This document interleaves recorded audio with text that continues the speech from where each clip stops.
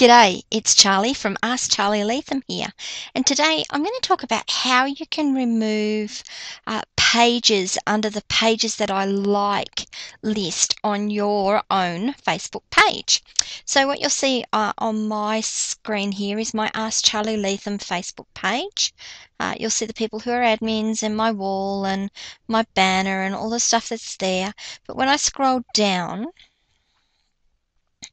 and if I scroll down, you'll see here that there's this likes page, and you sometimes want to take something out of this likes page. Might be that you accidentally added it, or it just shouldn't be there for whatever reason, but you might want to just remove it from your page. So what you need to do to remove a page that appears in this listing is click on the page. So in this case, I'm going to do my free download games, even though I really do like it, but I'm going to use it as an example. And when you get to the page, you'll scroll down to the bottom, and on the left hand side you'll see that you've got the option to remove from my page's favorites. So just click on that link, and then you'll get a dialog box that says remove my free download games from favorites for, and I'm just going to click Ask Charlie Latham and say save.